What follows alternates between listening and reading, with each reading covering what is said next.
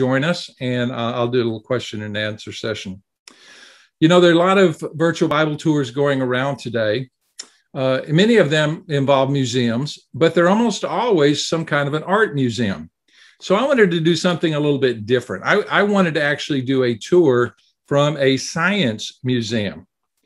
And so I recently did a tour called Misled by Artful Deceptions from the world's most visited art museum, which is the Louvre in Paris, France. And so I thought, well, you know, why not do the world's most visited science museum, which happens to be the National Museum of Natural History at the Smithsonian in Washington, D.C. So tonight or this afternoon, this morning, depending upon where you're at, we're going to look at some of the exhibits that are at the Smithsonian. Some of these exhibits have connections with the Bible, and we will